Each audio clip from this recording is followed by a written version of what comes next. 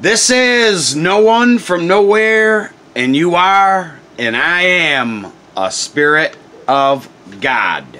Today I want to talk to you about Anunnaki Sumerian myth, Ishtar and Enki, transfer of Mies from Eridu to Uruk. First, a joke. Who was the most high-tech biblical prophet? Moses, because he used a tablet in a cloud.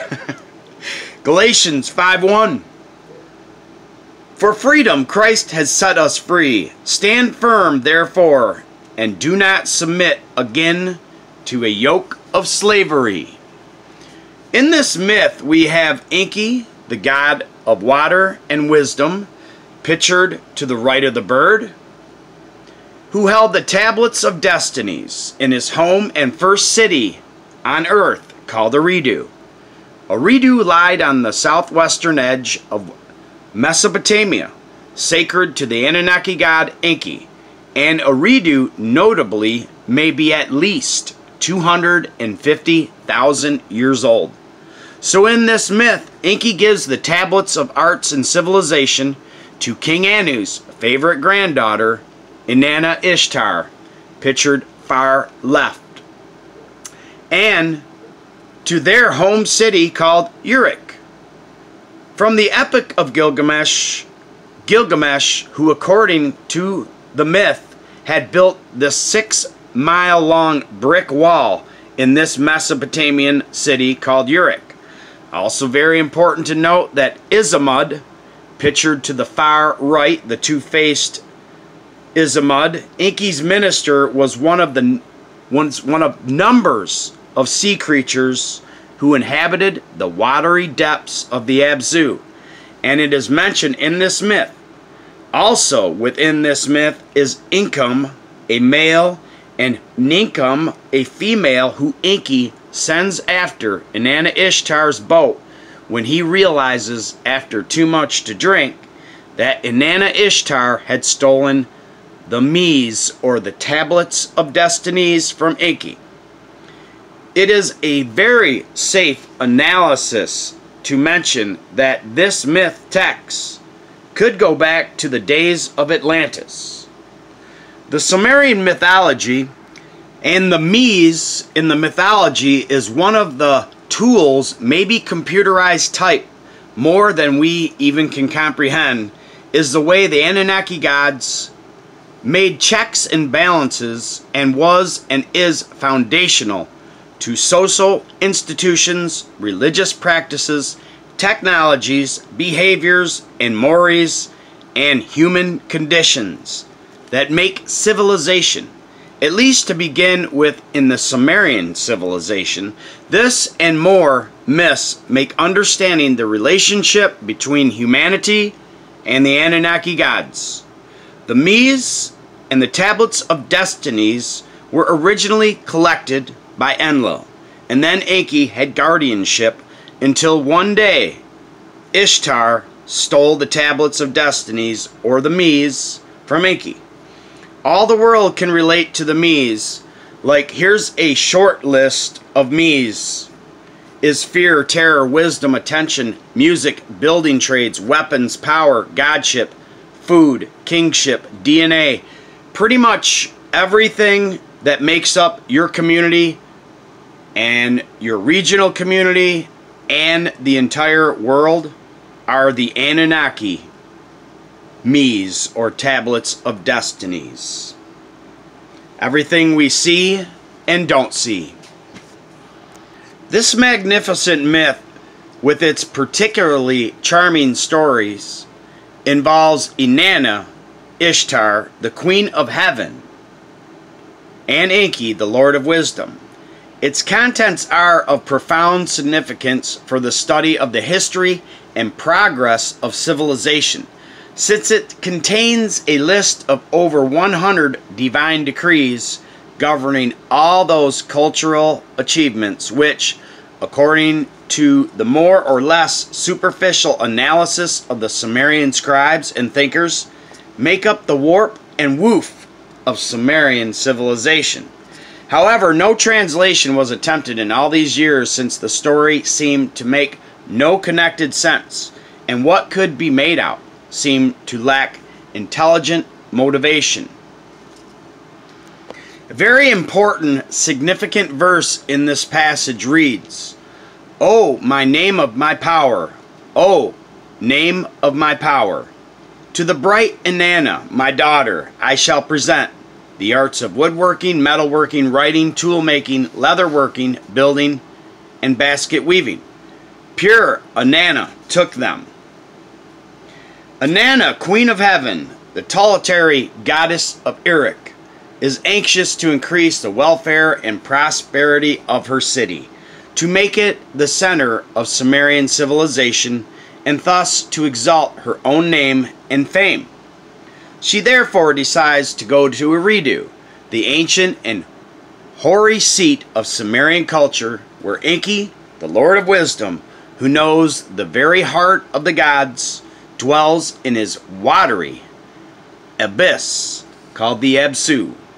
For Enki has under his charge all the divine decrees that are fundamental to civilization, and if she can see to obtain them by fair means or foul, and bring them to her beloved city Uruk, the glory and her own will indeed be unsurpassed. So plainly she's meaning to get the tablets of destinies by fair means or foul play. So as we go on, as she approaches the Absu of Eridu, Enki, no doubt taken in by her charms, calls his messenger Izamud, and thus addresses him, quote, "Come, my messenger Izamud, give ear to my instructions. A word I will say to thee, take my word. The maid all alone has directed her step to the Absu. Inanna all alone has directed her step to the Absu. Have the maid enter the Absu of Eridu. Have Inanna enter the Absu of Eridu. Give her to eat barley cake with butter. Pour for her cold water that freshens the heart. Give her to drink date wine in the face of the lion. For her, make for her, at the pure table, the table of heaven, speak to Inanna words of greeting." So Enki's planning on getting her drunk. Izamud does exactly as bidden by his master, and Inanna and Enki sit down to feast and have a banquet. After their hearts had become happy with drink, Enki exclaims, "O my name of power, O my name of power, to the pure Inanna, my daughter, I shall present pure Inanna." And she took them.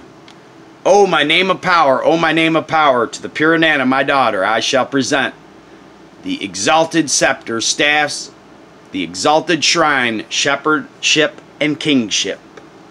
Pure Inanna took them.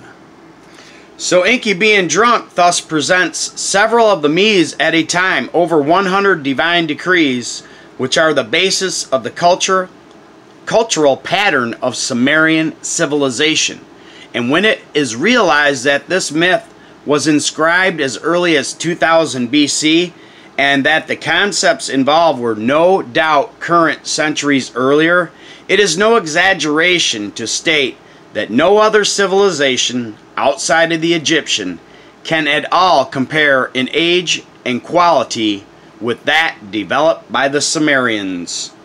Among these divine decrees presented by Enki to Inanna are those referring to lordship, godship, the exalted and enduring crown, the throne of kingship, the exalted scepter, the exalted shrine, shepherdship, kingship, the numerous priestly offices, truth, descent into the netherworld and ascend from it, the standard, even the flood, sexual intercourse and prostitution, the legal tongue and the libous tongue, art, the holy cult chambers, the Eridu of heaven, or the rulership of heaven, music, eldership, heroship, and power, enmity between the man and the woman, like in Genesis 3, straightforwardness, the destruction of cities and lamentation, rejoicing of the heart, falsehood, the rebel land, goodness and justice, the craft of the carpenter, metal worker, scribe, smith, leather worker, mason,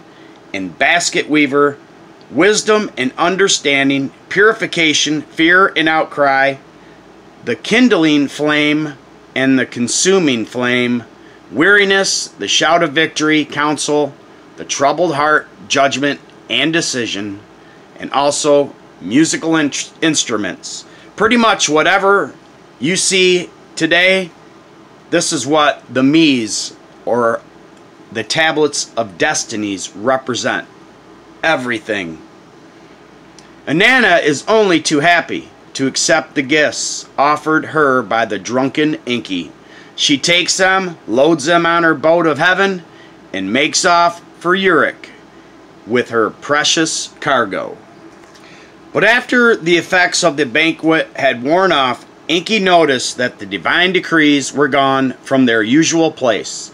He turns to Izamud, and the latter informs him that he, Enki himself, had presented them to his daughter Inanna. So Enki greatly changes his mind and decides to prevent the boat of heaven from reaching Uruk at all costs. So he dispatches his messenger Izamud together with a group of sea monsters to follow Inanna and her boat to the first of the 7 stopping stations that are situated between the Abzu of Eridu and Uruk. Here the sea monsters are to seize the boat of heaven from Inanna, and Inanna herself, however, must be permitted to continue her journey to Uruk afoot. This passage covering Enki's instructions to Izamud and Izamud's conversation with Inanna, who reproaches her father Enki as an Indian giver, meaning she had to give back the tablets after Enki gave them to her, will undoubtedly go down as a classic poetic gem. It runs as follows. The prince calls his messenger Izamud. The prince calls his messenger Izamud. Enki gives the word to the good name of heaven. Quote, O my messenger Izamud, my good name of heaven. O my king Enki, here I stand forever in praise. The boat of heaven, where now has it arrived? At the Quay Adel, it has arrived. Go and let the sea monsters seize it from her.